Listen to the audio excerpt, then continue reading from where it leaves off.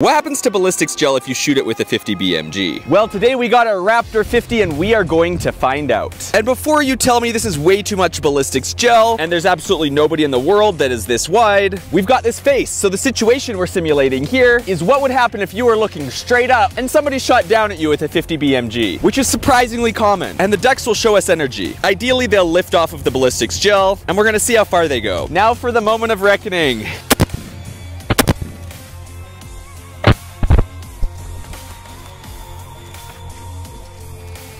Okay, apparently we're going to be learning what it did to the sawhorse as well. Because this is all that's left of it. It's clear that we nicked the wood, but we also carved a 6-inch cavity into this ballistics gelatin. And this one seems to have escaped the fate, and it went right under our face. So what about those rubber ducks? Well, I only found one 15 feet away. Moral of the story, please don't get shot by 50 BMG. Subscribe for more.